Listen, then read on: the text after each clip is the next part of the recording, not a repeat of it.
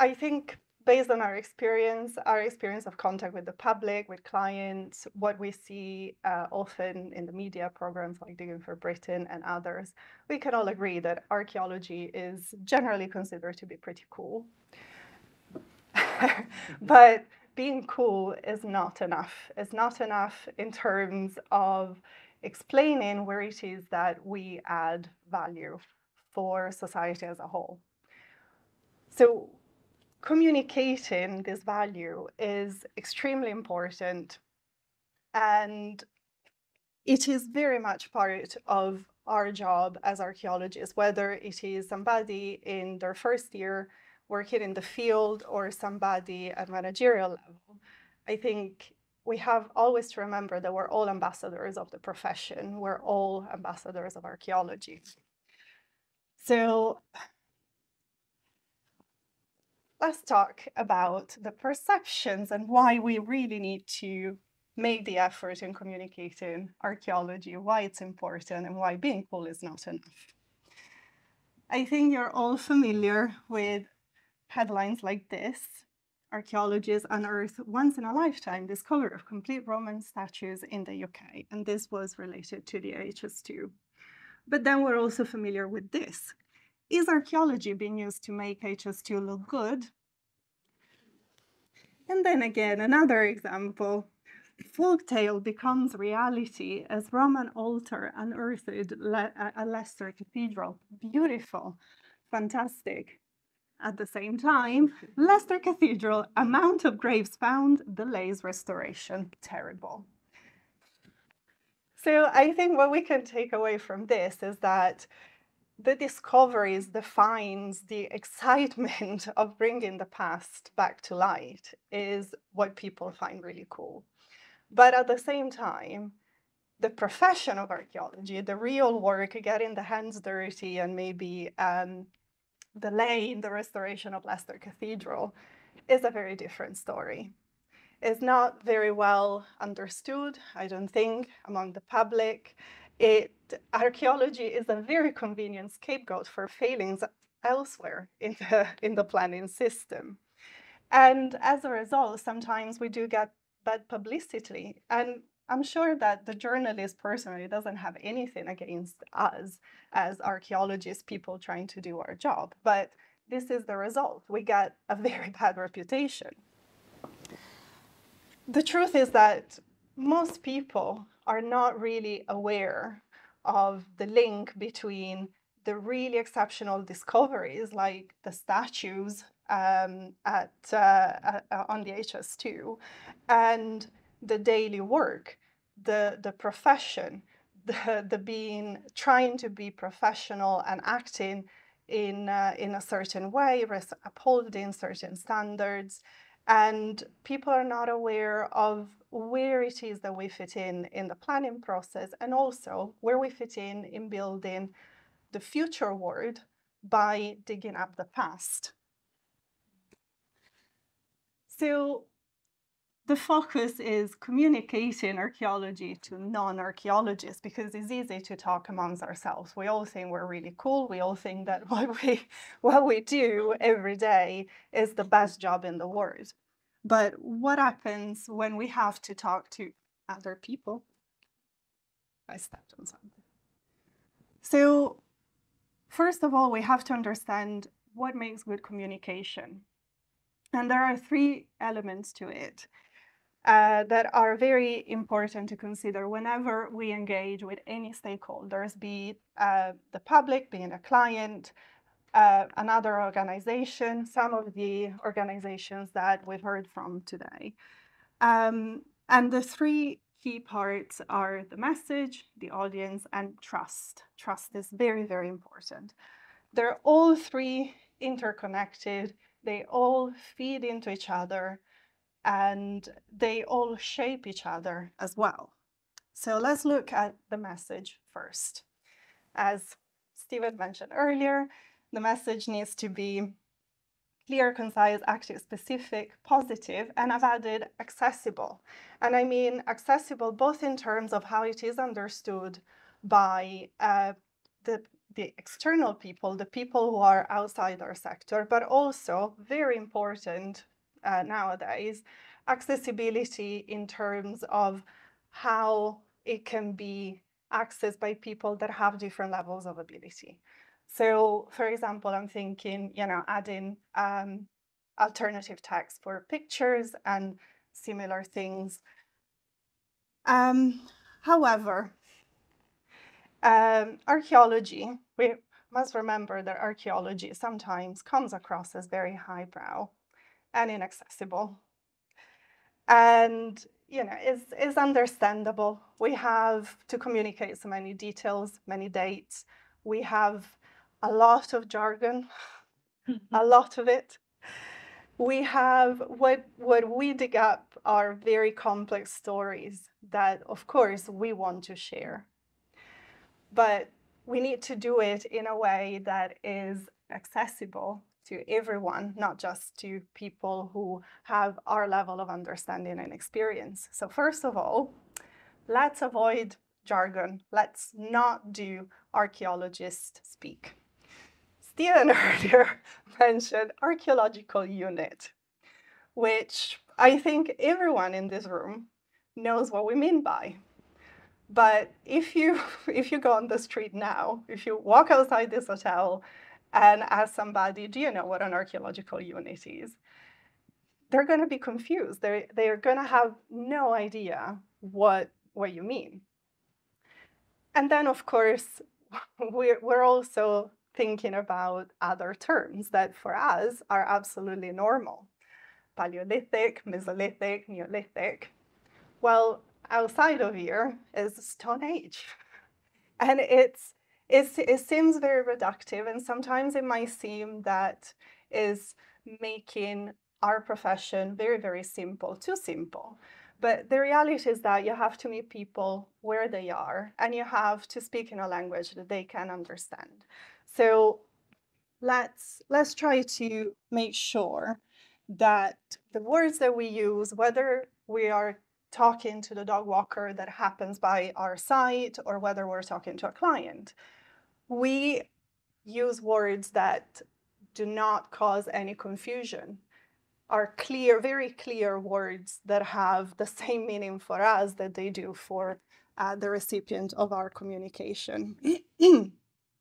And also, let's remember that a message that can be understood by non-professionals leaves less room for weird and dubious, dodgy sometimes interpretations, and also makes information transparent, open, and accessible.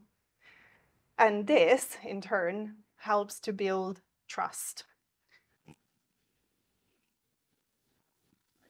Let's move to trust. So we're looking at pretty striking figures here, courtesy of the Professional Association Research Network. As you see, I think these figures speak for themselves, how important it is and the real value of a chartered organization, and also to be a member of that organization. So when we talk about trust, CIFA gives us a great advantage. Ensuring our message is consistent with CIFA's key messages demonstrates that, to quote Peter this morning, we are all accountable members of a credible organization that is ethical, upholds the highest standards of practice, and is committed to delivering real benefit for the whole of society. So when we think about the messages that we put out there as professional archaeologists, let's think also about consistency, because consistency of messaging is a little bit like wearing a uniform or wearing the jersey of your favorite sports team. Everyone sees it and they understand immediately that you stand for certain things. You're a supporter of that team, which means that maybe you're from a certain city or town and that you espouse certain values. So putting out there a message that is consistent with the key messages that we discussed today is a little bit like that, is showing which team we support and also what values we think we subscribe to and we think are important in everything that we do. And then the last component of good communication is the audience. So, as I said, thinking about who we are trying to communicate with is extremely important. Several factors, I think somebody, no, he's not here anymore, shame. Several factors will determine the level of complexity and detail in our message, depending on who we are targeting. But also, of course, we think about age. You know, are we talking to adults or are we talking to children? The context, is it just a general discussion? Is it a publication? Or is it a talk to a local society of people that have a bit of an understanding about archaeology? And as mentioned earlier in one of the questions, the medium is also very, very important. So, of course, today social media is king, as we all know, but we have to think that we don't only do social media. So we always have to adapt to all of these different factors whenever we consider our audiences and our messaging. But importantly, we also need to think about the likely level of interest of the audiences that we are targeting or trying to target. What makes these audiences tick? What do they care about? We have to make archaeology relevant to them. We have to explain to them why they should care about what we do, why they should care about professional archaeology having a chartered organization, having standards. Why do we need archaeology as a society? What benefit does it deliver? But we have to make it relevant to them. So for a client, it will be about the good PR that it delivers. For the local archaeological society, of course, easy sell. It will be about we're doing something that they're already interested in. For school children, we're doing something really cool that has to do with mud. Let's get them. So with all of this, let's look back at this headline. Of course, the intent of this headline is quite negative, and that's undeniable. But let's really think, what does it say? Reading between the lines and reading behind the story, what does it say? It recognizes that archaeology is important. Archaeology is liked. It recognizes that archaeology and creating the link with the past, which is what, as archaeologists, we're all supposed to do. We're supposed to share the knowledge that we dig up. Otherwise, what's the point of it? That sharing, that connection with the past has power, has the power of a good reputation, has the power of good publicity.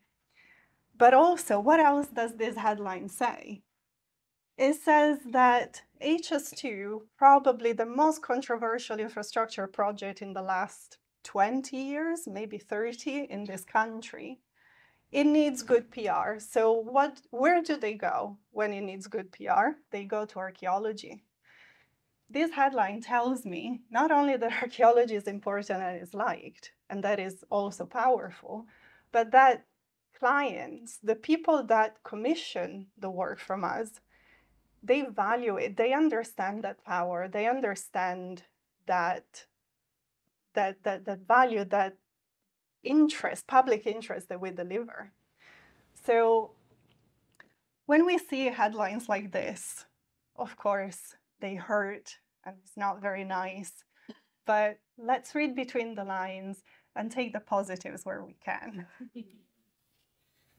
So now, unless there are any questions, I would like you to take over with a little exercise.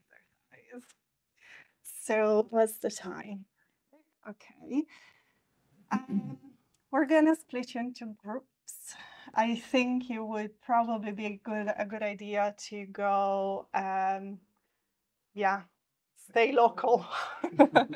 So maybe we can have the first line, first row here, 3, 4, 5 over there. Would you like 5, the 2 ladies here, and also yes, and then we can do 6 here. I don't know, rest of the line there, or shall we split you? So,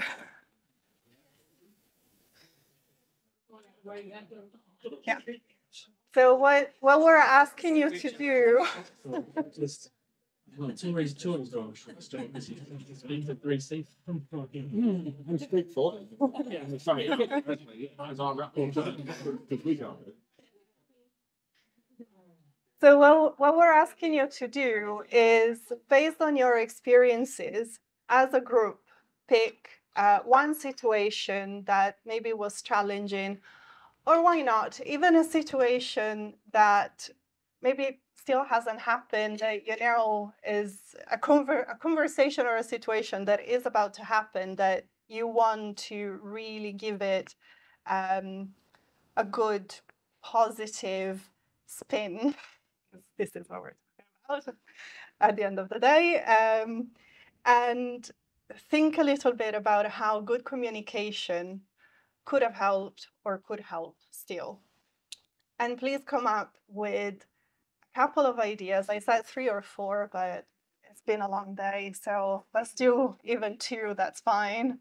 Couple of ideas. It can be a headline, just a bullet point.